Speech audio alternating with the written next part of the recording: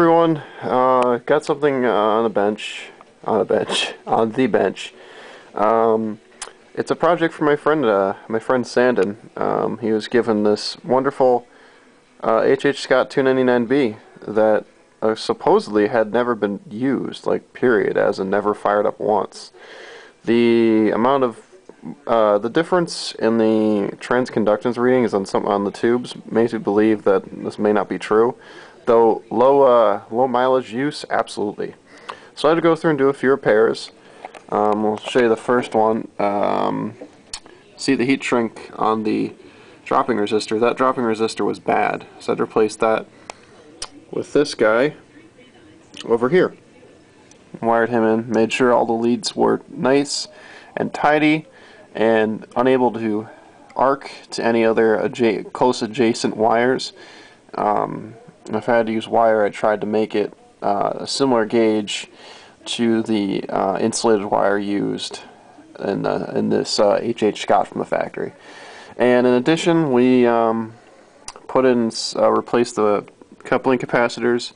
Those are NTE 0.1 microfarad at 630 volts. Same goes here. I actually thought all of these were 0.1s, but these are actually 0.47s. So I put in 0.5 orange drops at 600. So I was glad I caught that mistake before I put everything back together. Other than that, what did I do? I set the bias on it. The bias was a little bit high. I think only by it was at 60 milliamps. Brought back down to the factory 55. I cleaned all the potentiometers, tested all the tubes, etc., etc. Did your basic service on this thing. It sounds wonderful. When I get back together, I've really been itching just to put this thing back in its case. So when I get back together, I'll make a video of how it sounds. Let me give you a view top side, so just bear with me a second. I'm going to put the camera down, and we'll take a look at the top side of this thing. Hang on.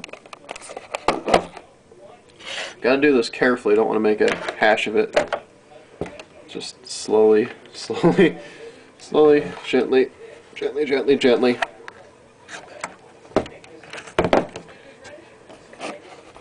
And here's the top side. We've got Sylvania 6BQ5 7189s, Telefunken ECF 80s, and Telefunken 12AX7s, and a Heerlen Holland manufacturer 5A or 4. And yeah, those are the original filter caps. I know they don't hum. They seem okay, and I told my friend just to keep a close eye on them, and if if he fires it up one day and it starts humming, to immediately bring the amp to me, just so I could take care of that for him. It's pretty labor intensive, so I didn't want to do it unless I absolutely had to. So I told him to keep a very close eye on it.